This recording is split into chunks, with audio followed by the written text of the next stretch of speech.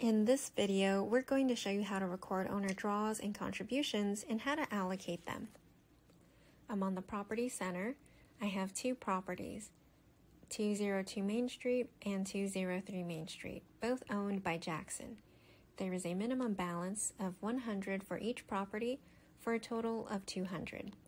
If you need to keep a minimum balance for a property, simply go to Take Actions, Edit Property, and enter in the minimum balance here, and then save.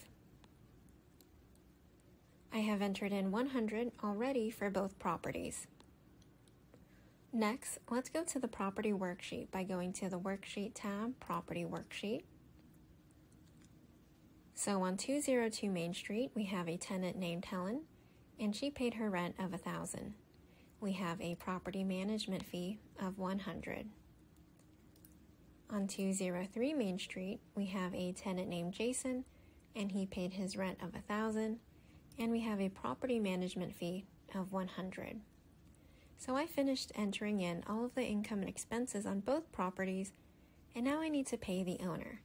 So I'll just click on Jackson down here, click on the drop down, and this row opens up to pay him.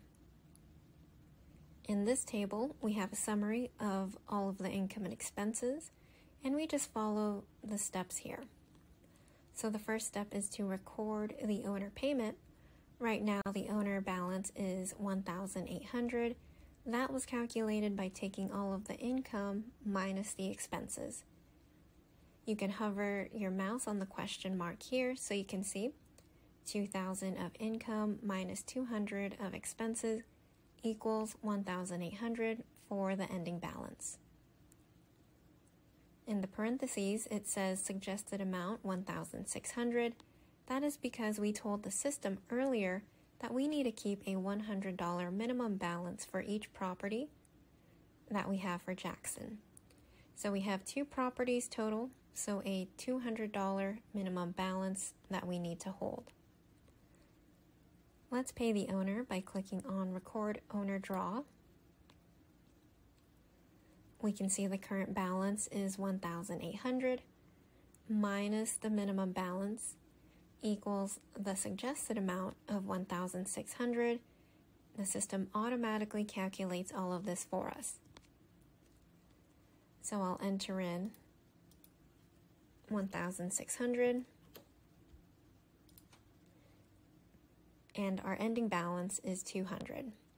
If I click on allocation, I can see how this $1,600 payment was allocated. So the system automatically allocated it. We can see that $800 went towards 202 Main Street and $800 towards 203 Main Street, and maintained the minimum balance of $100 for both properties. If the allocation needs to be updated, you can click inside and change the amount.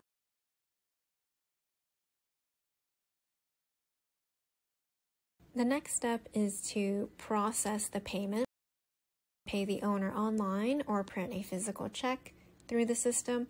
We have separate videos that cover both, and I'll link them in the description below. The last step is to send the owner report, so click on Generate Owner Report. You can preview it before sending it out. You can print, email, text, or publish to the portal.